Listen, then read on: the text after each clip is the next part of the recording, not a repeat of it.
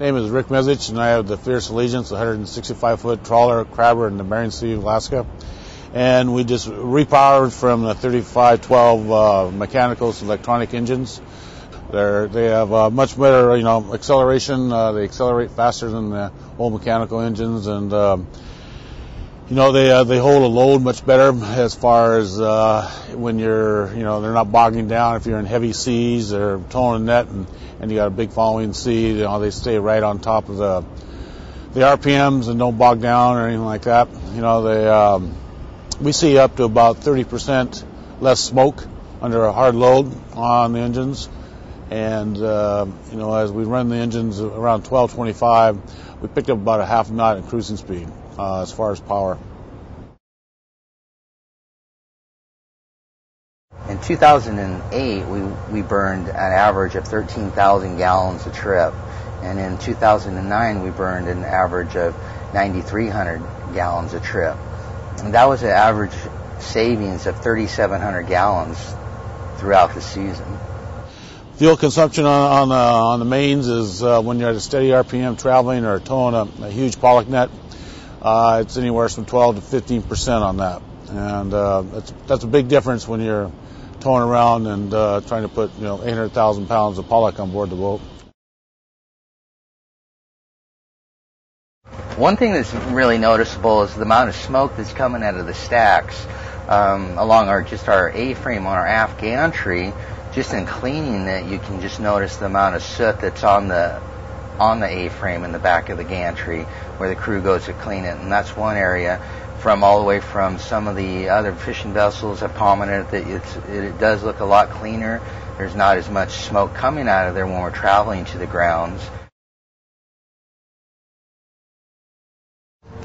In the past, I've been doing about 9.1 knots, and now I'm able to do about 10.2 knots, and at the lower RPM. I'm not having to run the mains as hard, and if I do, then I do increase the speed even more.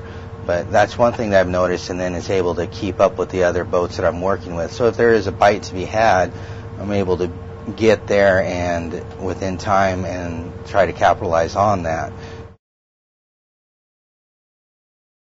The pilot house is a nice option there with the new control panels as far as where you can see how much fuel consumption you're doing and under what RPMs and one load. It makes a big difference, especially in the type of if you're in crab fishing in the Bering Sea. If you're towing a net, the captain can actually watch how much fuel is being dumped down in the engines and better tune it. It's not wasting fuel by doing too many RPMs for the amount of performance it's getting out of there. That's a big asset towards that.